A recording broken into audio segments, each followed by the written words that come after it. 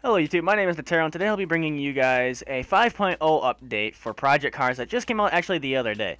Now I'm trying out a new effect on the video just to see what you guys think of it. Let me know down in the comments below, but let's get right into it.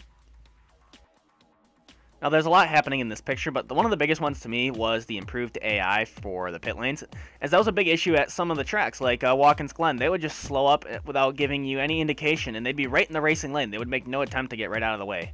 And even at Monza they do this. Another cool thing that they fixed was when the host leaves at the Mojave test track. This was also a very big issue, is people like to rage quit on the PS4. I don't know about PC or Xbox One, but on the PS4 this is a very big issue. So the fact that they fixed that, that's great.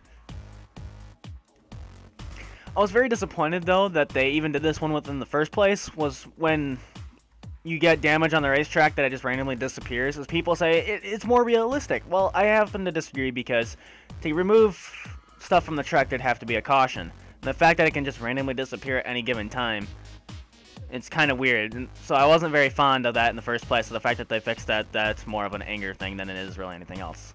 Then nothing really happened in the second photo other than that I wanted to mention, so that was like really pointless, I guess, to put up there. But there wasn't really much that did anything in this update that really changed the game all that much. Now I want to talk about when you go down pit road and you pull into your pit box. Sometimes, or actually almost all the time, it switches your view from whatever view you're currently using to the helmet cam, or not the helmet cam, cockpit cam.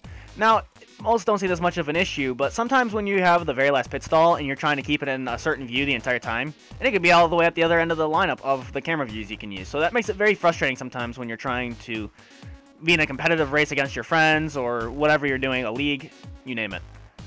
Another cool adjustment they are doing to this game is the weather. The weather sometimes, I've noticed this a couple times, when sometimes you'll have a glitch where you'll see a big black circle on your screen. Well, for the sky effect anyway.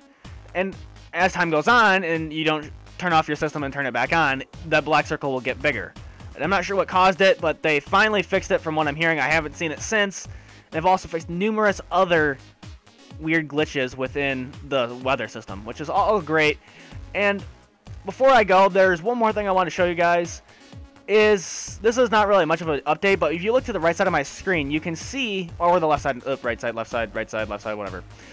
There's a little box. At first I thought this was another part of the page that I could go to and check it out, but actually all it is just the other page. You can see, when you're on the left side, you can see the part of the right side if you switch the pages. Bingo. Not much of a change, but it is pretty cool. I liked it. Other than that, that's pretty much it for today. I'd like to thank you guys so much for watching. Please like, comment, subscribe on my video, and this is Natero signing off.